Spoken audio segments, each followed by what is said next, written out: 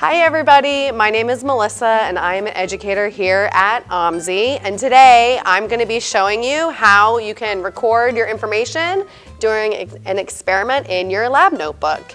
Today I'm going to be doing a chemistry experiment because I really want to find out what materials together make the stickiest slime. So that's my question. I'm going to do a little research online. I saw that a lot of people use things like watery glue and guar gum together to make slime. So I'm going to test to see which one of these materials makes the stickiest slime. I'm going to go ahead, I collected my materials. I have some sodium borate here, a graduated cylinder. I have a little straw here to mix with and a cup to mix my two slime materials together. I'm going to go through the process to mix all these together. I'm going to mix my watery glue together with some sodium borate. I'll mix then my guar gum, sodium borate together, and then run some tests to see which one is the stickiest. And from those tests, I'll find out which materials make the stickiest slime. So first I'm going to write down what is my question. What materials will make the stickiest slime? The research I did online, I saw people using guar gum and a glue solution with some water in it. So those are the things I'm going to test.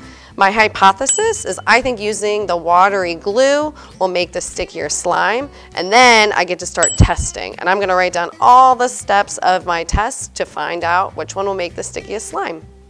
Now it's time to do the fun part of our experiment, but first I'm going to use my safety goggles to protect my eyes since I am mixing chemicals together. I'm going to first put some of my watery glue solution in one cup and some of the guar gum solution in another cup. Next, I'm going to mix sodium borate, which is actually borax. So if you have borax at home, you can definitely use this. Mix it with some water, and I'm going to measure 5 milliliters of it. I'm going to pour it into each one of my solutions, and then I'm going to mix it up to see which one makes the stickiest slime.